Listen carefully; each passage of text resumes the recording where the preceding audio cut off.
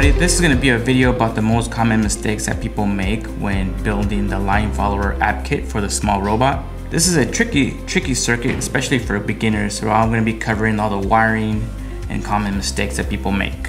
The connections on the Shield Bot and Activity Bot are for the most part identical and vary only slightly on the Bot.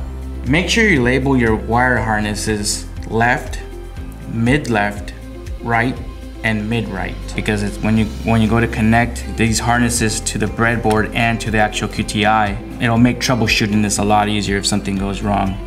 For this specific application, the white wire is going to be 5 volts and the red wire is going to be your signal line, and your black wire is going to be ground.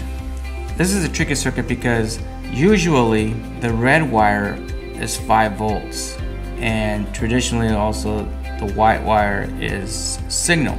But in this circuit, the red wire is signal and the white is 5 volts. So your white wire is 5 volts, your red is signal, and the black wire is negative or ground. All 4 of these connections on all 4 of these wire harnesses, the red is going to be signal, the white is going to be 5 volts, and the black wire is going to be ground. One big trouble spot where people run into problems is when they're connecting their wire harnesses to the breadboard and creating this circuit here, this QTI circuit. In the instructions, they have you match the white wire from the harness that's labeled left with the mid-left's harness, white wire. Now it's time to connect your mid-right wire harness, and those are going to have matching ground wires. In other words, the black wire. Those are going to be sharing the same row. And then now when you go to connect your right wire, your right harness, the white wire is going to match up again. This is an area where people run into a lot of problems because often people relate red with 5 volts, but in this case 5 volts is the white wire. Now if we look over here on the back side, the middle wire on all of these harnesses is going to be the easiest one to connect, because all the red wires on all these harnesses, those are all your signal lines. And beginning from the right, from your right harness, that's going to be 4. Your mid-right is going to go to pin 5, your mid-left is going to go to pin 6, and your left is going to go to pin 7. The left and the right of the Shield Bot, imagine as if you're driving a car. Your driver's seat is the left side of the car, the passenger would be the right. That would be the same orientation on the Shield Bot. Notice that your wire harness, when it connects to a QTI sensor on the bottom of your robot, each QTI has a W, an R, and a B. W is for white, the R is for red, and the B is for black. So that makes it easy to connect. So just match up the letter with the color and you'll be okay. When you first install your QTI sensors and the harnesses are not connected yet, they don't have to be in any specific order. The left could be in the right could be in the left, or vice versa. However, once these are connected to pins 4 through 7 up on top, you don't want to switch these anymore. The order will matter at that point. So this is going to be right, mid-left, and left. So they're gonna match up with the top side. So you're just bringing them down. This is going to be your right harness, and it's going to come down and match up with the right QTI on the bottom.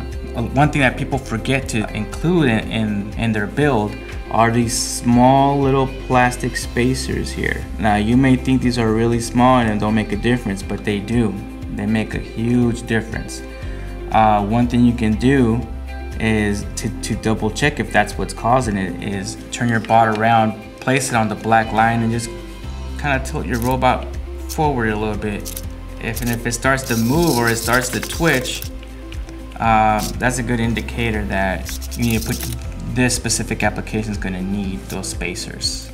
So once you're done building your circuit and you plug in your barrel jack, as soon as you put it on 2, just kind of check around the board, make sure nothing's getting hot, nothing is smoking. If you notice that the regulator here in the center is getting hot or things start smoking, immediately turn it off. That means you have a short somewhere. And this circuit lends itself to potential shorts. It's just the way it's built in its nature. It's easy to create a short. So just to recap, if you insert your barrel jack, place it in 2, you start to realize that something's getting warm, or you see something smoking, immediately turn it off, unplug the barrel jack. A quick check to make sure that you've connected your QTIs correctly is to plug in your barrel jack, put your shield bot on 2, flip over the shield bot, and just place your 2 fingers. If you put it on the left side, if you put them over the left side, the left wheel should move. If you put your 2 fingers on the right side, the right wheel should move. If you don't put any of your fingers on any of the sensors, nothing should happen. The wheels should stay absolutely still. The Bobot will experience the same behavior. However, on the Activity Bot, when you remove your fingers from the Activity Bot's QTIs, the wheels will keep rolling until the opposite side picks up a new signal. If you notice that your shield bot is going in the reverse direction, or if it's spinning when it's not supposed to, check your servos, make sure they're centered, and make sure that your servo connections are correct. That you got your left servo going to pin 13 and your right servo going to pin 12. If you feel like you put together your circuit correctly, another potential area to check are your batteries. Change those out. With breadboards, these 5 sockets, 1, 2, 3, 4, 5, those are all connected. Those are all can be considered one wire. So if I was to insert a wire here, and then I placed another wire here, those wires are connected. If I could theoretically run through this wire, I would come out of this side. Versus if I took this wire, placed it on the next row over, if I ran through there, I would hit a wall. This, here, and here, not connected at all, not related. But as soon as I do something like this, now they're sharing the same row, they're connected. Whenever you're done with the shield bot for the day, just make sure you unplug it, because just simply putting it on position 0 won't turn off the Arduino on the bottom. It'll turn off the board, but not the Arduino. And as soon as you come in the next day, you might have drained batteries. For more information on the line following application, visit the links below.